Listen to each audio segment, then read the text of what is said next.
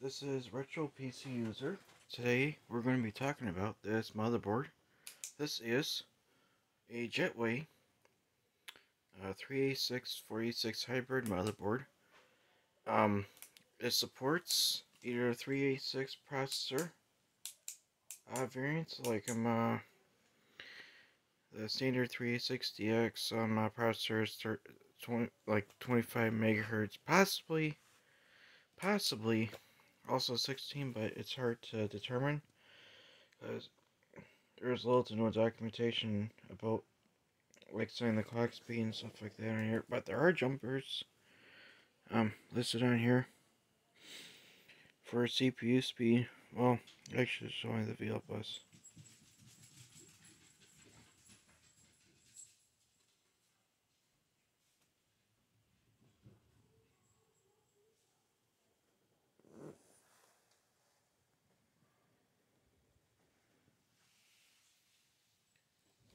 But in any event,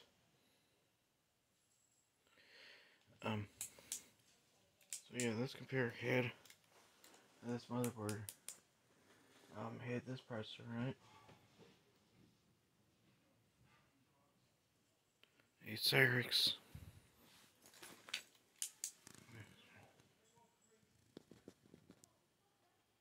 460 LC25. Let the dogs out of the counter.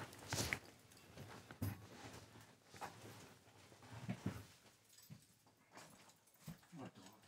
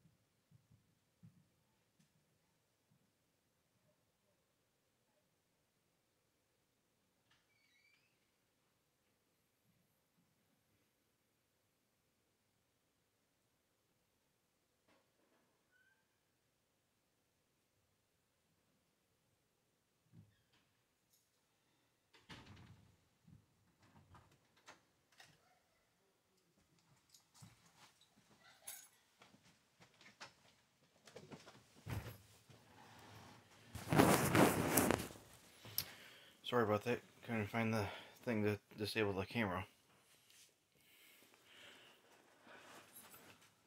Alright. Everything it came with was this Intel i3-87DX math code, which works between 16 and 33 megahertz. So it's actually a pretty good chip right there. You can have like it works in different speeds: 16 megahertz, 25 and 33. Unfortunately, it doesn't go up to 40 because, well, the 486 was invented at that time period. Here's the BIOS chip. I don't know if you can read that or not. It says AMI American Trends BIOS 486DX ISA BIOS AB1406105. So it's when it was manufactured, say around June 6, 1992. Unfortunately, I don't know if you can see there, look at all that card that's on there. So much corrosion, so much gunk on those pins there. Look, but I actually did look up and see if there was a way I can actually fix that. I can get some solder, like scrape off this card, give some solder, and then reflow, and then remove with the can't remember what it's called. I mean, some of these pins don't even look that bad. Like, only looks like 3 or 4 of them are affected, but other than that, the rest of them don't look that bad at all. That's surprising. I've seen worse BIOS chips, and I believe this one is probably like 64K kilobytes, or 256 some kilobits if it's some one-time programming, EEPROM, EPROM. It's which cannot be erased, so to speak. Okay, so here's the heavy corrosion right here on the IC for the BIOS chip. There's another chip that's right over here. I believe that's the RTC chip. I can't read those numbers very well. Those are, it's heavily corroded. Yeah, it says U2. Not the band, mind you. Now, U2 is a really good band, I gotta tell you. Now, if you guys want to see something horrible, here's the battery. Yeah. It's spewed on one end. Well, actually, it's spewed on both ends. Now, if you look at the memory slots here, not too bad at all. The corrosion stopped right here, so it's from a couple of these legs on the power connector. I mean, just only the back end it's bad, but in the front end doesn't look too terrible.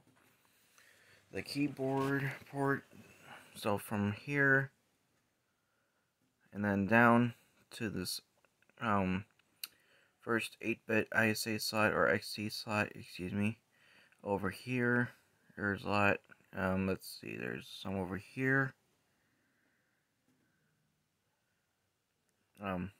Fortunately, there's an external barrier connector right there. So the initial plan is to soak this. I'm gonna put some baking soda, sprinkle it on top of the affected areas, and then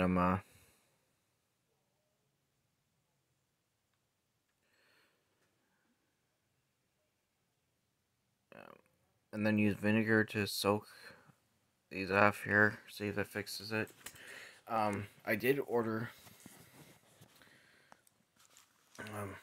the 20 pin P-dip sockets for the IC sockets for the BIOS chip. Some EEPROM one-time programming, 45 nanosecond rated speed. Memory chips of the same size, 256 kilobits or 64k kilobytes times 8 bits bits per byte. Actually, yeah, some of these don't look that bad at all for this. So it looks like it stopped right over. Yeah, and this slot here, I got a brand new one of these coming in as well. I just ordered them just recently today. I was thinking about getting another keyboard connector, but it doesn't look too terrible. The pins itself on the inside don't look bad, but it's the shield itself that's bad, so I might as well find a replacement. Clean all this crud that's from the battery spew over here as well. And there are a couple other spots as well that just brought to my attention when I was looking at it, thankfully. There's one pin right there in the jumper, JP35. That needs to be cleaned up as well. Possibly get a replacement one too.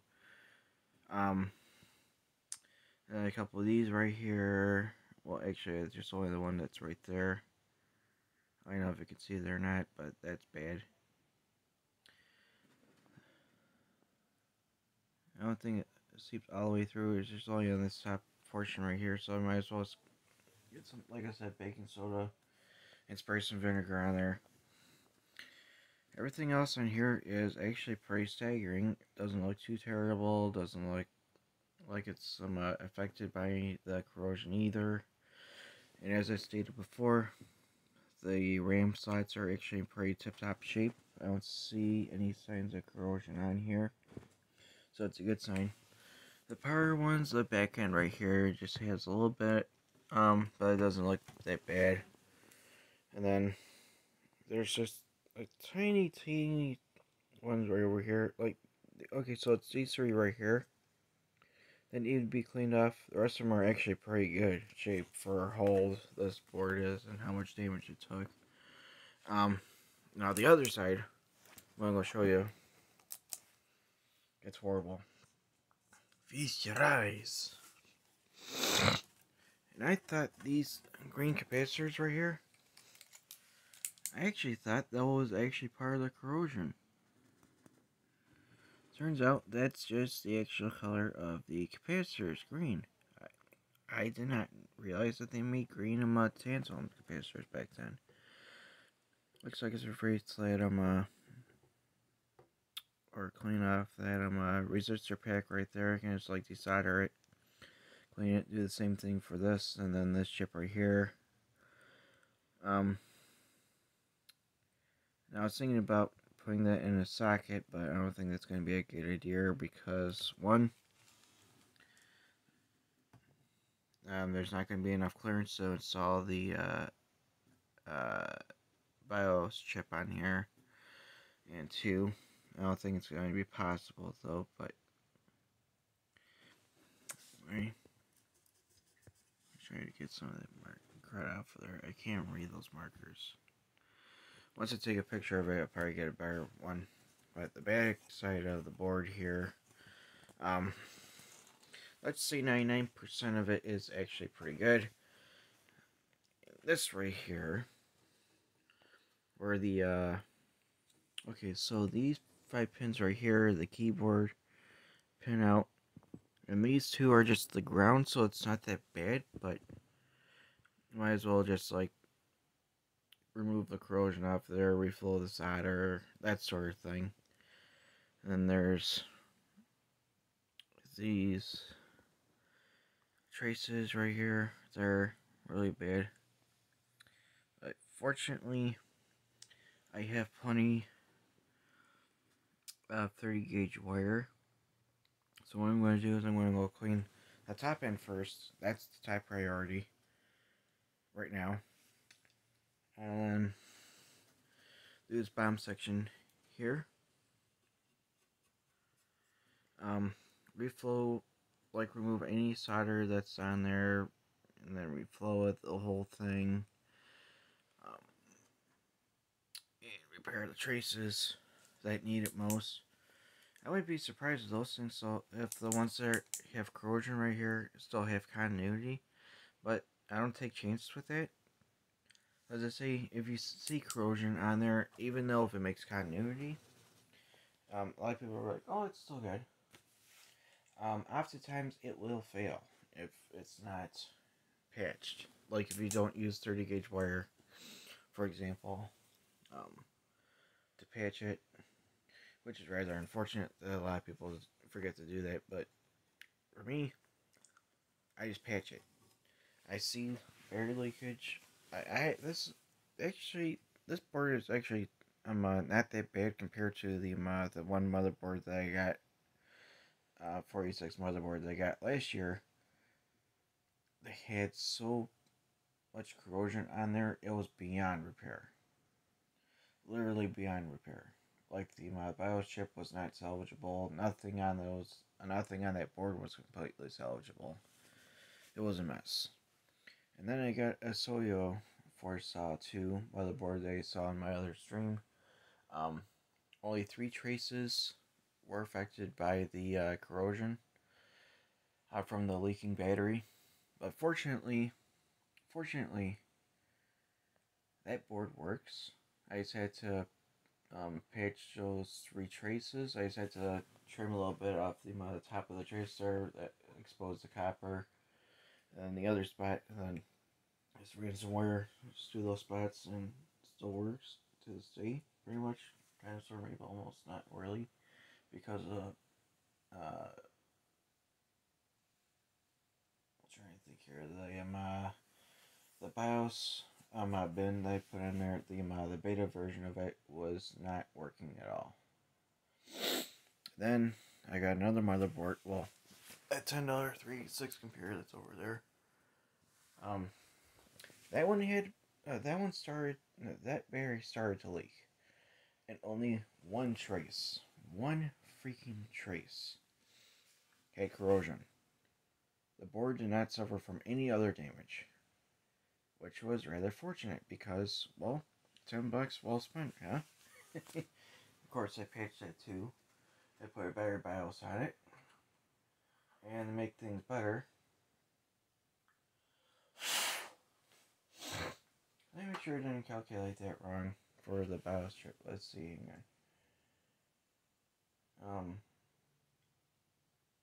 If I had a calculator on me right now.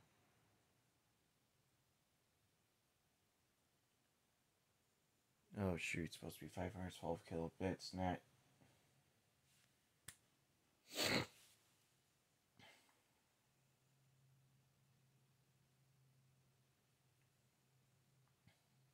the other way around. Whoops. Okay, silly me. Because apparently I was supposed to order, 512 kilobit, not 256 kilobit. I just forgot 256 kilobits, basically like 32 kilobytes times 8, not 64 times 8. 64 times 8 is 512. I got my math totally wrong. Hey, that's alright if we make mistakes. It happens. And it's alright. Even my one friend, she did say that it doesn't matter if you make mistakes, you're still a good person. I totally agree with it. Okay, so for those who are just tuning in, or if you're just tuning in, I was just talking about this Jetway motherboard. This is just an overview. There's some little bit of corrosion, like 3 of these power pins right here. You have a little bit of corrosion on here, so I can try to tackle that off of there. See if we can get that to work. If not, I can just like buy another power connector, or salvage one for my non-working board, and it's like swap it around and everything. Actually, anyway, I do have an on-working board. I do have that. I still have that Packard Bell motherboard that lost all the video memory. Um, in any event, when I was doing some Google searches and everything, apparently this is a 512 kilobit EEPROM one-time programming chip, or 256 kilobit on accident.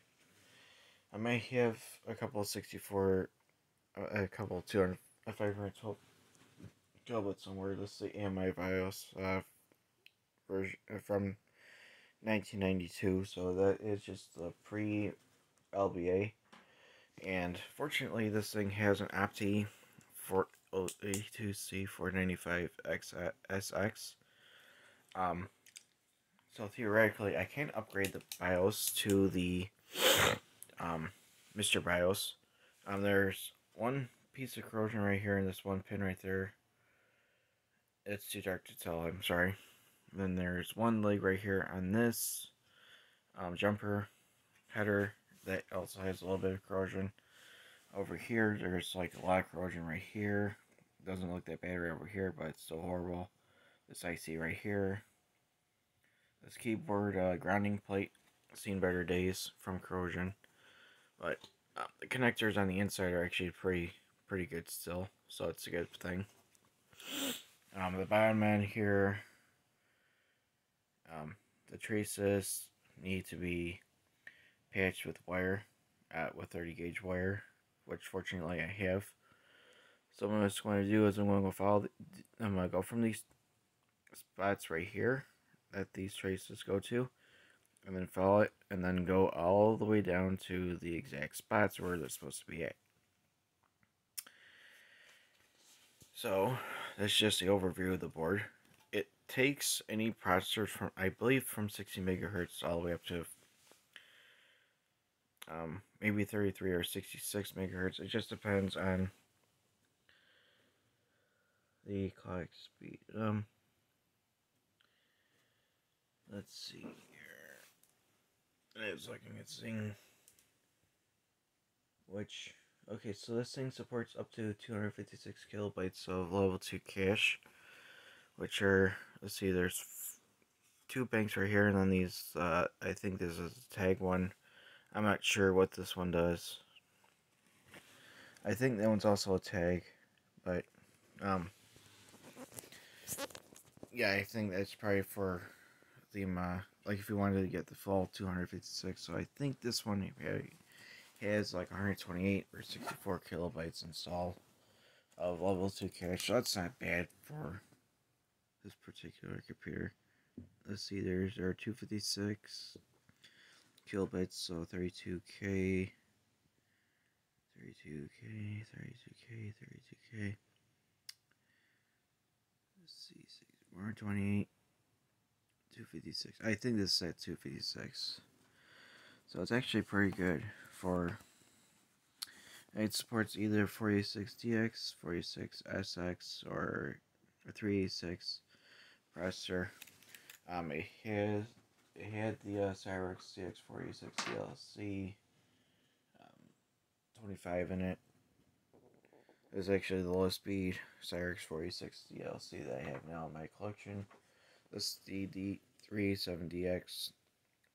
And go from 16 to 33 megahertz, which is pretty good. And there's all these memory chips. It's like a lot of these. I'm not sure how much memory these are. I think this is like 1 megabyte per thing, so it's probably like 8 megabytes worth of memory, which is actually a win-win situation. It's got 3 VLB slots, 6 16-bit ISA slots, 2 8-bit XT slots. This one here is going to get replaced. This IC is going to get replaced. This chip, I might have to find a replacement.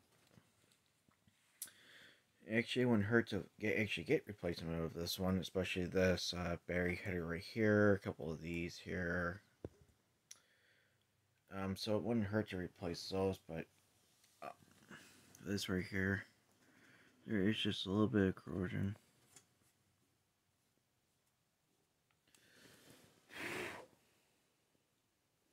There's just only one leg that has corrosion for that 46 processor. Sorry, but it's not too terrible. And like I said, the underside, it was not really good either, so. Let's see, 13 and 15. Where is 13 and 15 on this thing?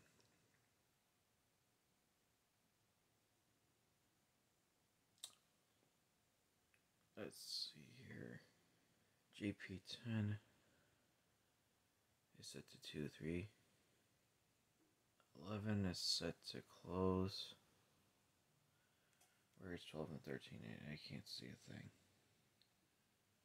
There's supposed to be 12 and 13, but I can't see 12 and 13.